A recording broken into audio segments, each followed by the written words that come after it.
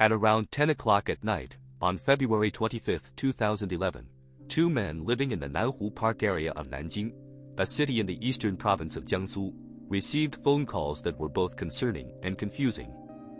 Feng Jing, who worked as a security guard at a nearby vegetable market, answered his phone to a strange robotic voice.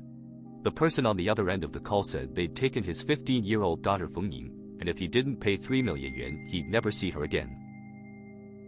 Only moments earlier, taxi driver Li Bin, who lived in the same neighborhood, received a call from someone with a similar robotic-sounding voice, demanding 1 million yuan for the safe return of his daughter, 16-year-old Bi Xiaoting.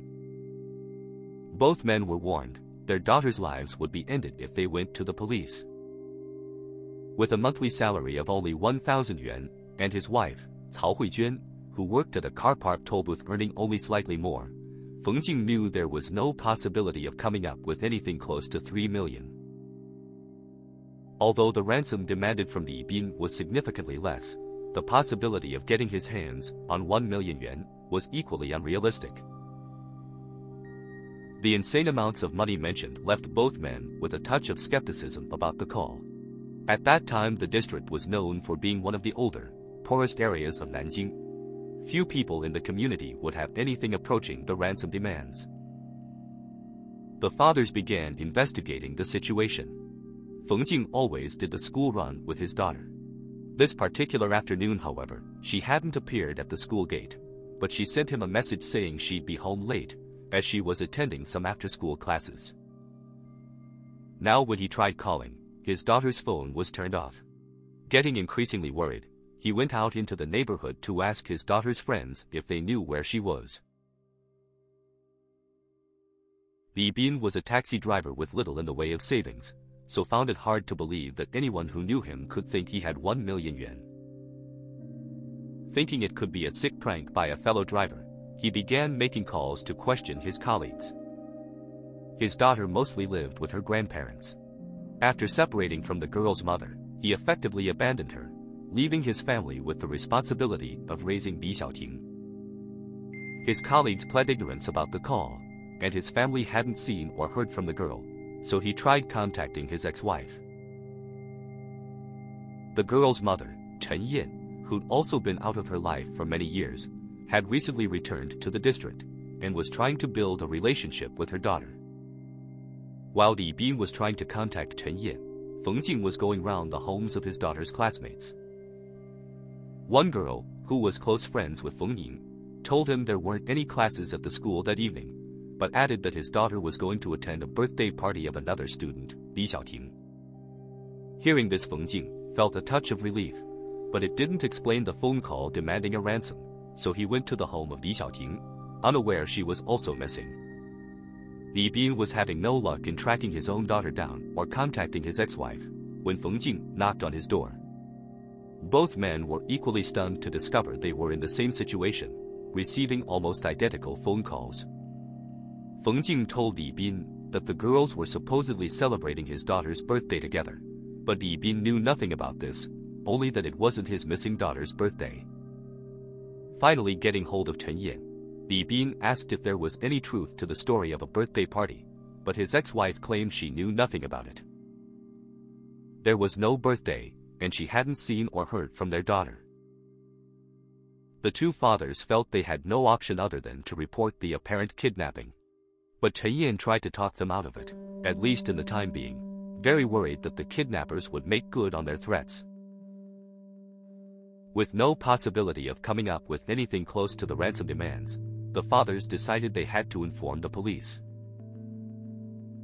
Eventually convincing her that they had no other option, Chen Yin agreed to come pick the men up and drive them to the police station. Along the way, Chen Yin suggested that she drop off Feng Jing at his home, in case his daughter turned up, but he maintained that he wanted to report it in person.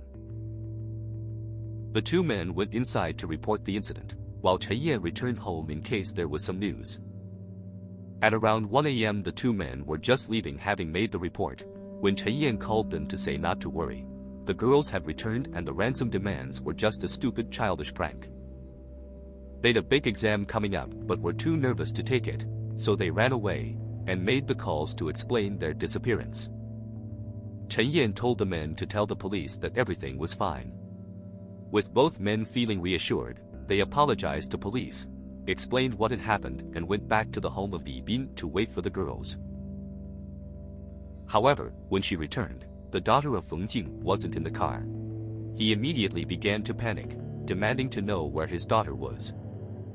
Li Xiaoting admitted that they both ran away because they were too nervous to take the exam, but Feng Ning had taken the opportunity to go to the city of Yangzhou 100 kilometers away, to see her online boyfriend. Feng Jing and Cao Huijuan both found this hard to believe.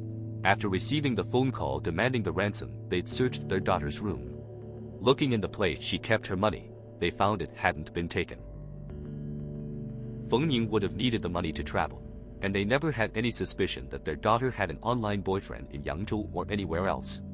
This didn't necessarily mean it wasn't true, but they felt it was very out of character for her. They logged onto her QQ social media account to check, and found there were no conversations with any boys and no mentions of Yangzhou at all. Feeling that Li Xiaoting was lying, perhaps to protect Feng Ning from getting into trouble, the despairing parents begged the 16-year-old to tell them what was going on, and where their daughter was. Li Xiaoting remained resolute, continuing to tell the same story. They ran away because they didn't want to take the exam. They made the fake ransom demands because they were scared they'd get into trouble, and Feng Ning had gone to see a boy in Yangzhou. With their daughter still missing, Feng Jing and Cao Huijuan returned to the police station to report it, Li Bin and his daughter going along with them, while Chen Yan drove. As the Feng family, Li Bin and Li Xiaoting went inside, Chen Yan waited outside in the car. Police questioned Li Xiaoting, and she repeated the exact same story. However, something wasn't sitting right with the officers interviewing her. From the earlier report he made, Feng Jing had told police that another classmate said Li Xiaoting invited his daughter to a birthday celebration, but that hadn't been mentioned once by Li Xiaoting. When she was asked about this, she denied having ever said it, but police had already taken a statement from the girl who told Feng Jing. Police also found it strange that Chen Yan, throughout the entire ordeal, had never once stepped into the police station herself, even when she thought her daughter was missing. With the feeling that something was amiss, police told Yi his daughter wasn't telling the full truth, and voiced their concerns about Chen Yan. The officers suggested he speak to them privately when they got home, and try to get the full truth out of his daughter. Knowing his ex-wife's history, Li Bin got a sinking feeling in the pit of his stomach. Shortly after the two families left the station, investigators went through the phone records of Chen Yan and Li Xiaoting. They found that the phone of Chen Yan hadn't made or received any calls the entire day, until Li Bin called to tell her about the ransom demands. Immediately after that, Chen Yan made a call to an untraceable number that lasted 1 minute. Knowing that he didn't have a close relationship with his daughter, having abandoned her at a young age, Li Bin knew he'd struggle to get the truth out of her. Instead, he turned to other members of the family, in efforts to get the real story from his daughter. Again, Li Xiaoting just repeated the same story over and over. Chen Yan, getting increasingly flustered, angrily told them to stop the continuous questioning. The reaction of Chen Yan only made Li Bin believe the police were right to have suspicions about her. The rest of the family felt the same way, and eventually a cousin, who had an especially close relationship with Li Xiaoting, took her into a different room and spoke with her away from the watchful eyes of her mother, ignoring the protests of Chen Yan. He told her she needed to come clean, otherwise the family could do nothing to help her, and her life would be over. Finally, she broke down in tears, and confessed that her mother ended the life of Feng Ning, and told Li Xiaoting to keep it a secret to protect her. Li Xiaoting begged her cousin not to say anything yet, and give her mother a chance to run away. The cousin left the room shocked, and informed the family about the confession from Li Xiaoting. Chen Yan tried to run, but was stopped by her ex-husband, and the police were called. Chen Yan and her daughter were arrested, and police began the interrogations of the pair. However, despite admitting to her cousin that Chen Yan had ended the life of Feng Ning, Li Xiaoting now refused to confess. The interrogations would go on for hours, as both suspects refused to admit what had actually happened. Finding the car of Chen Yan became a major priority.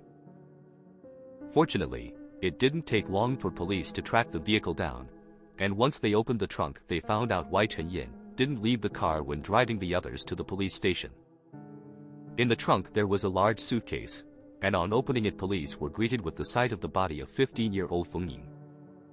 Along with the body in the suitcase, police also found rope, rolls of tape, and empty bottles of what looked like some sort of sleeping medication. When officers interviewing the suspects learned of the discovery, they put the find to the pair, hoping the truth would eventually come out. It'd take 6 hours for Chen Yin to finally break and admit the truth about what happened, but her daughter Li Xiaoting, desperate to protect her mother, continued to lie for 9 hours, maintaining the story that Feng Ying went to meet a boy in Yangzhou. The 16-year-old student remained calm but resolute throughout her interrogation, showing little emotion or fear. Her sole focus was trying to keep her mother safe. Like many Chinese people at the time, Li Bin and Chen Yin got married far too young, still in their teens when they made the decision. The marriage was never actually official, both being under the age when people can legally marry in China, but they considered themselves husband and wife. Li Bin didn't have a great reputation around the town. He enjoyed gambling and was involved in petty crime, but Chen Yin was already a keen gambler herself, so his bad boy image didn't trouble her. Not long after getting together she became pregnant with Li Xiaoting and moved into the small cramped family home with 3 other generations of the Li family. But only 5 months after giving birth, Chen Yin deserted her baby daughter without a word, leaving the family home, and wouldn't return for 14 years. By his own admission, Li Bin at that time was far too immature and irresponsible to raise a child, especially as a single father, so the responsibility was taken on by his parents. He wouldn't see much of his daughter during her early childhood, but he eventually married again and changed his ways. He made efforts to live up to his parental responsibilities, moving back to Nanhu in an attempt to build a relationship with Li Xiaoting. Chen Yin, on the other hand, did not. She'd married 3 more times, having 2 more children. Each of the marriages fell apart, with the children being abandoned due to her constant gambling, and now drug addiction. Even her own family wanted nothing to do with her. She'd run up huge debts through her gambling, only contacting her family to borrow money to pay them off. Eventually, the family tired of giving her money they'd never see again and cut her off. However, they'd now be troubled by the loan sharks Chen Yin borrowed from, to continue her gambling and drug abuse. Unsurprisingly, loan sharks in China aren't the most trusting of individuals, especially when lending money to gambling drug addicts, so they will demand ID numbers, addresses, and workplaces of family members of the debtor. If payments don't come on time, then the loan sharks will go after the family, turning up at their homes or places of employment looking for repayment. The family of Chen Yin would frequently have to deal with gangsters coming to their home looking for her, or some sort of payment on the debt, eventually having to hand over the deeds of their home as collateral. With her drug and gambling addiction, Chen Yin had built up sizable debts, and was running out of time. Having 2 absent parents had a major impact on the young Li Xiaoting, which would become more noticeable once she started school. While her classmates would frequently talk about their parents, Li Xiaoting couldn't do the same, so she constructed a fantasy world to fit in. Embarrassed that she had no parents to talk about with her peers, she began to tell people that her parents were rich, doing business around the world, and lived in Australia. However, in the small community gossip quickly spread, and her peers knew she was lying. The lies and fantasy world she constructed meant other kids didn't trust her, and she had few close friends as a result. Her teachers would later describe her as a polite, respectful girl, who never showed any behavioral issues, and worked hard in classes. But as she aged, classmates would humor themselves by asking her about her supposedly rich parents, her frequent trips overseas, or her extravagant life, laughing about her behind her back. In 2008, Chen Yin returned home completely out of the blue, and seemingly tried to build a relationship with her daughter, the one thing the young girl wanted more than anything in the world. The Li family were less than happy with her return, and were extremely concerned about her motives. But seeing how happy it made Li Xiaoting, they held their tongues, and allowed Chen Yan to stay in their home, constantly wary of the prodigal mother. Feng Jing and Cao Huijuan were the polar opposites to Li Bin and Chen Ye. They did everything they could to ensure Feng Ning had as good an upbringing as possible. When their daughter was only 4 years old, she was diagnosed with a congenital heart issue which required surgery. The medical insurance they had wasn't enough to cover the full cost of the treatment. Consequently, they had to use their life savings to pay the hospital bills. Shortly after this, Feng Jing was laid off from his fairly stable factory job, and the printing company which employed Cao Huijuan closed down. Practically bankrupt, the couple took whatever jobs they could find to pay off their debt from the medical bills and support their daughter. With the health issues Feng Ning experienced, they made sure to provide her with as healthy a life as possible. Feng Jing would wake at 4:30 every morning, head to the local market to buy fresh food, wanting to make sure his daughter got 3 nutritious meals a day. He used his breaks in his security guard job to pick her up from school, cook her a meal, take her back to school before heading back to work, often leaving little free time for himself. Such was his devotion to his daughter. People who knew Feng Jing described him as a man without hobbies. His sole focus in life was trying to give his daughter the best life he could. Since returning to Nanhu, Chen Yan had given off the appearance of someone who was genuinely trying to turn over a new leaf. She was spending a lot of time with her daughter, and the young girl had never been happier. But as time went on, the already wary Li family were getting increasingly concerned about the influence Chen Yan was having over Li Xiaoting. The young girl was neglecting her studies, only going to school 2 days a week, preferring to spend as much time as she could with her mother. She just wanted Chen Yan in her life, and worried that she'd be abandoned again. Li Xiaoting was prepared to do anything to keep her mother around. After 6 hours of interrogation, and being presented with the evidence of the body being found in the car she'd rented, Chen Yan finally confessed, and gave the police the whole story. The debts she'd run up from gambling and drug use were now getting close to totaling 1 million yuan, and the loan sharks wanted repayment, one way or another. She'd long since exhausted any goodwill from family, and had few friends to turn to for help. However, one person she knew would do anything for her was Li Xiaoting. Chen Yan explained the trouble she was in, and told her daughter she needed money fast or very bad people would come for her. Li Xiaoting had previously mentioned that there was a girl in her class whose family had money. She believed this because the family had their own business and had recently bought a new car. Chen Yan had remembered her daughter's words, and came up with a scheme she hoped could pay off her debts. She told Li Xiaoting they were going to kidnap the girl, hold her for ransom, and when the family paid the money let her go. Li Xiaoting was told she needed to get the girl to come to a hotel after school. She was hesitant about the plan, until her mother said if she didn't help, they'd never see each other again. Willing to do anything for her mother's love, she agreed to help. Chen Yan spent the next days preparing, buying a suitcase, rope, rolls of tape, prescription sleep medication, 2 burner phones that had voice-changing software installed, and rented a car. The girl they targeted was the person who would later inform Feng Jing that Feng Ning went to a birthday party when he was searching for his daughter. Li Xiaoting approached the girl, telling her she was going to Australia with her mother, and so was having a birthday party before she left, inviting the girl to attend. The girl didn't particularly trust Li Xiaoting, knowing she often lied and boasted of her parents' supposed wealth. She turned down the invitation, thinking it strange she was asked, since they were never friends. The refusal didn't deter Li Xiaoting, and thinking about her mother, she turned to Feng Ning, who was friends with the original girl targeted. Li Xiaoting and Feng Ning were not friends. In fact, Li Xiaoting knew little about her or her family. But since she hung out with the other girl, she wrongly assumed that the family of Feng Ning must also have money. Feng Ning agreed to go, despite the other girl telling her to be wary of what Li Xiaoting said. The 2 girls left together at the end of the school day, excited at the prospect of the extravagant party Li Xiaoting had described. Thinking her father may not agree with her attending the party, Feng Ning sent him the message saying she would be late home from school. They went to a private room in the restaurant of a hotel where Chen Yan was waiting.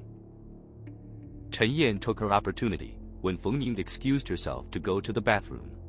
She mixed a significant amount of the sleeping medication into the girl's drink. It didn't take long for the 15-year-old to fall into unconsciousness, and Chen Yan carried the girl unseen out of a back door, placing her into the trunk of the rental car. She drove to a secluded location in the Purple Mountain area of Nanjing, ready to put the next part of the plan into action. In their rush to put the unconscious hostage in the car, they hadn't taken her phone to get her father's number to make the ransom demand. Chen Yan opened the trunk to retrieve the phone, then with the tape she'd purchased earlier she went to blindfold and gag Feng Ning. While she was doing this, Feng Ning woke suddenly. Terrified and confused, she began screaming for help. Chen Yan managed to place some tape over her hostage's mouth, but the young girl fought back, tearing the tape away and tried to get out of the car. Chen Yan responded by placing her hands around the neck of Feng Ning and began choking her. Li Xiaoting, seeing her mother struggle, joined and helped hold the girl down as Feng Ning fought with all her strength, but the life would eventually be choked out of her. When Li Xiaoting saw her schoolmate stop moving, she asked her mother if Feng Ning was dead. Chen Ye ignored the question and told her daughter to help stuff the body into the suitcase. Using one of the burner phones with the voice-changing software, she first called Li Bin and made the ransom demand. This was just to confuse any potential investigation, and she didn't think he cared enough about Li Xiaoting to report it to the police. She then called Feng Jing and made the demand for 3 million yuan. Wrongly believing him to be wealthy, she thought he'd pay the money without question and wouldn't risk reporting it. She drove back to Nanhu and the hotel. She left her daughter there to maintain the charade she'd been kidnapped, before attempting to dispose of the body. Her original plan was to hide the suitcase in a family tomb in the countryside on the outskirts of the city. However, when she called a family member to help her open the tomb, with the bizarre excuse that her uncle had asked her to go there and look for something he'd lost, the relative point-blank refused. The tradition in the area was that tombs were never to be opened at night, only during daylight hours. Her plans scuppered, she tried to come up with another way to get rid of the evidence in the trunk of her car. That's when she found out that she'd vastly underestimated her ex-husband. After receiving the call where Li Bin told her that he and Feng Jing were going to report the missing girls, she made the 1-minute call to Li Xiaoting, telling her to get rid of the phones they were using, and to stick to the story they planned in advance. Seeing how seriously the two fathers were taking it, and realizing she needed to do something to prevent the police from looking at her too closely, she used her daughter to protect her. Li Xiaoting returned and began telling the fake story of not wanting to take the exam, and Feng Ning going to see a boy in Yangzhou, which she repeated devotedly in an attempt to protect her mother. It had taken 6 hours to finally get the truth out of her, but during the interrogation, Chen Yan would make one last attempt to save herself from the death sentence facing her. She claimed that her 16-year-old daughter had been the one to choke Feng Ning, saying that Li Xiaoting was angry with her classmate for bullying her. With the interrogation of Li Xiaoting reaching the 9-hour mark, in an effort to finally stop her protecting her mother, police told her that Chen Yan had said she was responsible for the death of Feng Ning. Perhaps it was with this, she was suddenly hit with the realization that her mother didn't care for her at all, and was just using her, so she finally admitted the truth. When police had to inform Feng Jing and Cao Huijuan of their daughter's death, the news devastated them, but it hit Feng Jing especially hard. He was distraught of the thought that every time he'd been in the car with Chen Ye, his daughter was lying dead, stuffed in a suitcase right behind him. On hearing the news, he passed out and fell to the floor of the police station.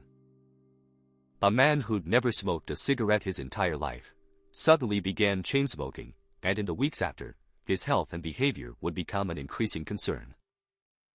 He'd suffer frequent panic attacks, going days without speaking. He tore curtains in his home into strips, obsessively burning holes into the material with his cigarettes. On one occasion, Cao Huijuan remembered him bringing all of his clothes into the lounge and setting them alight. He would fly into rages, smashing furniture and his television. People around the community would see him walking the streets, screaming that he was going to end someone's life. Fortunately, he had a loving wife and family, and plenty of friends in the community who stopped him from falling down an abyss. They did whatever they could to support the man, and eventually convinced him to see a doctor. He was diagnosed with post-traumatic stress disorder. With treatment, medication, and the support he received, his condition improved over time and he began to deal with his daughter's death, as well as someone can. On November 11, 2011, Chen Yan and Li Xiaoting went on trial.